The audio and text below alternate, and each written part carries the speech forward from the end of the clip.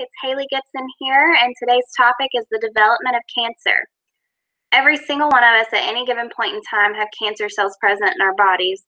However, our bodies are really great at responding to these cells and destroying them. So back to basics, we're all made of cells. These cells are constantly growing, dividing, and being destroyed in order to maintain homeostasis or balance. Sometimes this process can be disrupted and set off a chain reaction of cellular malfunction that leads to disease, one of which is cancer. Before diving into today's topic, I'd like to just tell you a little bit about myself. Who don't know me, my name is Haley Gibson. I'm a functional nutritionist and registered nurse. Up there in the top left-hand corner, you can see me the day I graduated nursing school with my parents.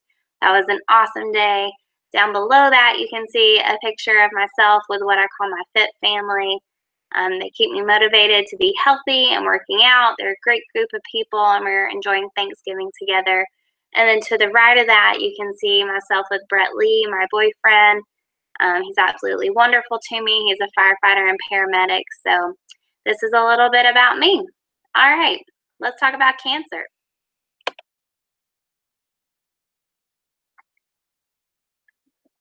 So this slide does a really great job of illustrating the difference between cancerous and healthy cells. Cancer cells are completely different from normal cells. I'm going to address 3 of the major cancer cell attributes that make them extremely harmful. First, lose the normal ability to regulate the cell cycle. Normal cells have the ability to grow, to divide, and die in a controlled manner, while cancer cells reproduce rapidly and indefinitely without dying. Instead of responding to the signals given by the surrounding tissues like healthy cells, cancer cells actually develop what is referred to as metabolic autonomy, which allows them to self-stimulate growth. Secondly, we can call them biologically deaf because they lose their ability to communicate with surrounding tissues. This characteristic contributes to invasive tumor growth. Without proper communication, cells cannot regulate themselves and intrude upon tissues where they are not meant to be. Cancer cells also lack function. This is our last point. Normal cells differentiate into tissues and mature into healthy cells that perform a function. Cancer stem cells never evolve from their immature form, and they lack the adhesive properties of healthy cells. They continue to divide and spread in this immature state, and this will eventually lead to tumor growth and eventually metastasis. So this slide shows us the difference between cancer cell division and normal cell division. The process of copying our DNA and making a new cell is a very highly regulated process. However, there are multiple factors that can interfere with our body's ability to replicate DNA accurately and interfere with our body's ability to recognize damaged cells. Some of the most prominent triggering mechanisms behind cancer development include poor activation of antioxidant defense systems. This is personally one of the most common that I see in the testing that we do. Inhibited ability to repair cell damage, chronic inflammation, chronic exposure to toxic chemicals, high levels of iron, and inhibited ability to properly detoxify the body. So we've all heard about oxidative stress and its harmful effects on the body. Oxidative stress is also a disruptor for DNA formation and can contribute to cancer cell formation. So what exactly is oxidative stress? So when the body is exposed to physical or chemical stressors, there's often an increased production of free radicals. Free radicals are unstable molecules that can damage the cells if not controlled. So free radicals are also produced just in energy production. When we eat glucose, we're producing free radicals. Less free radicals are produced when we make ketones, which is part of the reason it's believed that ketosis is so beneficial for fighting things such as cancer. Antioxidants are the body's solution to free radicals.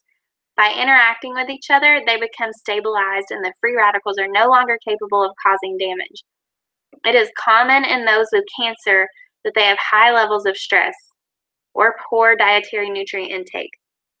So, therefore, they have inhibited antioxidant defense systems, contributing to uncontrolled cell damage. So what do?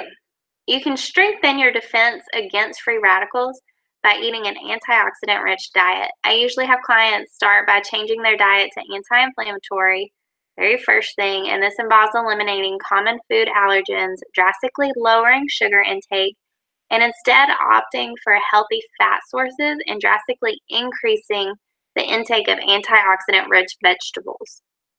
This is imperative. A lot of people who do ketosis, they're really great at eating all the fatty foods, but they oftentimes leave out all the vegetables that we need. So it's very important that you're filling up on antioxidant-rich vegetables as well. Another helpful strategy is by increasing glutathione. Glutathione is considerably the most important antioxidant in the body. Not only does it have powerful antioxidant effects alone, but it also helps regulate the activity of other antioxidants. You can naturally boost glutathione levels by consuming foods rich in the amino acids glycine, glutamic acid, and cysteine, as well as alpha-lipoic acids. Also from flavonoids from fruits and vegetables and magnesium. Another way to reduce free radicals is to reduce overall stress. Studies have shown that increasing oxygen uptake through exercise or hyperbaric oxygen therapy can activate genetic pathways that increase antioxidant defenses in the body.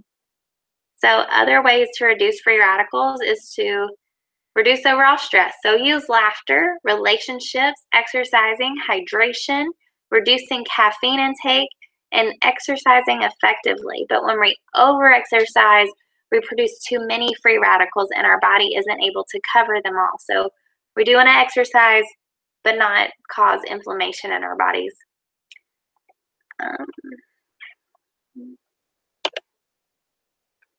So basically what this slide is showing is that if the rate of DNA damage is greater than the rate of repair, we're at extremely high risk for diseases such as cancer.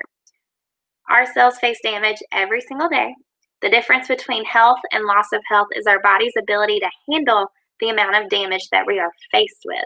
So if cancer has already developed, these same strategies can be implemented to slow cancer development and prevent progression to a more aggressive form. Our immune system will analyze a cell that has been damaged and decide how to treat it. If there is too much damage, it will be destroyed. If it seems salvageable, the immune system will attempt to repair the damaged DNA by recruiting DNA repair enzymes. So as previously noted, it is common that someone who has developed cancer has impaired DNA repair processes. A high intake of antioxidants has been shown to protect the integrity of DNA repair enzymes, while consumption of L-carnitine, zinc, and B vitamins such as 6, 12, folate, and niacinamide has shown to increase the number of repair enzymes in some cases. By aiding the elimination of toxins, you drastically reduce the presence of free radicals created by them and therefore spare your DNA repair enzymes. So basically, decrease the amount of stress you're putting on your body. Rethink the food you're putting in. Rethink the chemicals you're using every single day, your household cleaning items, the chemicals you're allowing to flow in your home, even things like candles. Everything should be analyzed just to make sure you're minimizing your risk of cancer. So, next slide. Due to the bombardment of constant stress and environmental toxins in our modernized society, along with poor dietary nutrient intake and overconsumption of insulin-spiking foods, many Americans are chronically inflamed. The consequences of chronic inflammation are vast and often lead to disorders of the brain, digestive tract, immune system, and general inhibition of optimized health. It has been well established that chronic inflammation is strongly linked with cancer development and directly influences several pathways by which cancer becomes more mature and aggressive. So using natural strategies to control your inflammatory response may be one of the most powerful disease mitigating strategies you can use.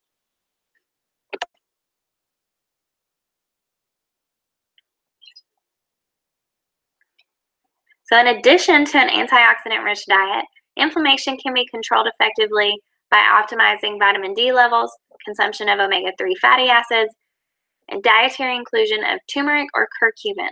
Both of these are highly anti-inflammatory. You just want to make sure that you're using turmeric. Put it on things after you cook it, or else you're going to deactivate it. You also want to put it with pepper, because pepper is going to help you actually absorb the turmeric. A diet low in sugar, high in healthy fats, and includes high amounts of vegetables, especially leafy green and fibrous ones, is the first step to achieving an anti-inflammatory diet. Due to modern processing, these foods are the most common inflammatory foods and should be avoided. Processed foods, period. Stay away. Corn is also highly processed. Cottonseed oil, canola oil. Canola oil is on everything. Everybody cooks with canola oil. Grocery stores, even healthy ones, Whole Foods, they put their stuff out and it has canola oil all over it. Their little shopping center you can go make your dinners in, that is covered in canola oil. So be very aware of this. This is very highly inflammatory. Unfermented soy is very highly inflammatory. Gluten and grain-fed meats and dairy. We want to avoid these things. Maintaining a healthy gut lining is imperative to decrease inflammation in the body and promote overall health. General guidelines for avoiding toxins include drinking clean water, consume non-GMO and organic produce, consume meat and dairy only from pasture-raised or grass-fed animals, avoid pork, and avoid common food allergens. Just a few more slides here. I wanted to mention iron elevation. High iron levels have been associated with increased inflammation and increased production of free radicals. It is also well known that rapidly dividing cells require high levels of iron in order to replicate DNA. Iron chelation therapy has been proven successful in the control of certain cancers, but speaking with a qualified health provider prior to doing this type of therapy is important, as it can become dangerous if done in the wrong case. So natural chelating foods are legumes, nuts, seeds, curcumin, green tea extract, and quercetin. If your iron levels are high, consider donating blood and incorporating these foods.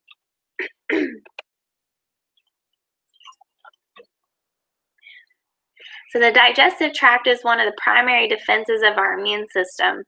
Everything we ingest must first be processed by the digestive system. It is one of the most powerful defenses against toxins that we ingest every day. And it is only one cell layer thick. So this is a very powerful membrane, but it's also a very thin and fragile membrane. So we must be very aware and thoughtful about what we are putting up against our intestinal lining. So the lining of our gut is filled with more bacteria than cells in our entire body. It is important to maintain a healthy balance and diversity of these bacteria.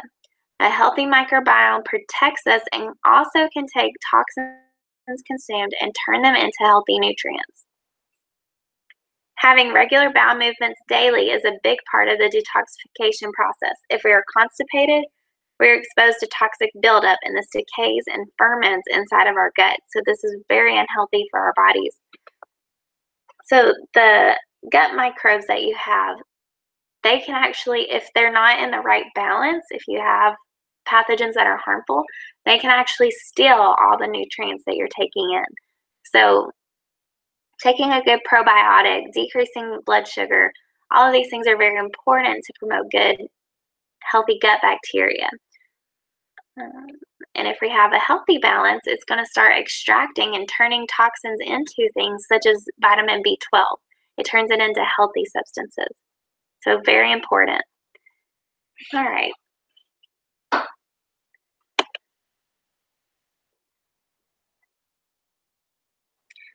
The main point that I want to get across in this presentation is to rethink about how cancer is formed. We do have the ability to control cancer to a certain extent.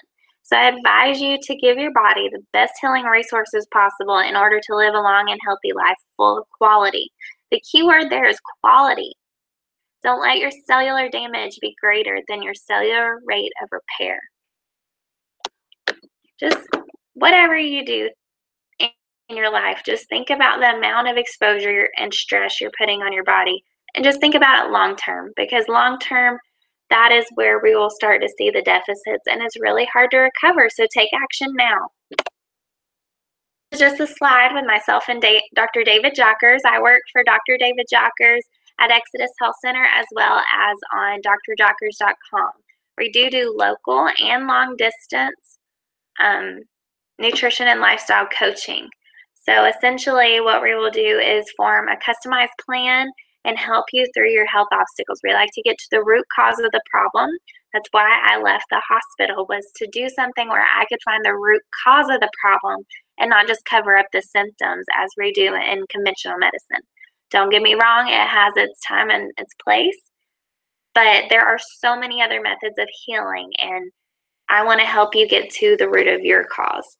So if you would have any questions or would like to talk with someone about the next step for you to take, give me an email at nutrition@drjockers.com. I'd really love to hear from you. Thanks.